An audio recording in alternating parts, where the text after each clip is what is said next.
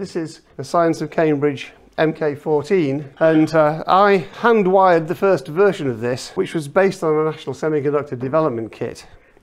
And I hand-wired VeroWire. Anybody remember VeroWire, little wiring pens? I put one of these together and tried to get it working, and there was a bug in the software, which had been copied from a ROM to a PROM, but the copy hadn't worked perfectly, so there were bugs in it.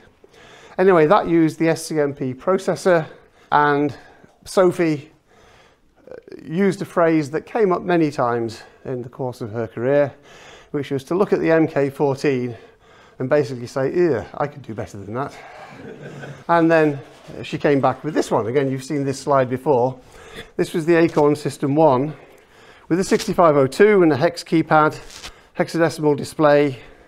How much memory? On the baseboard, there's a kilobyte. 1K of RAM, yeah.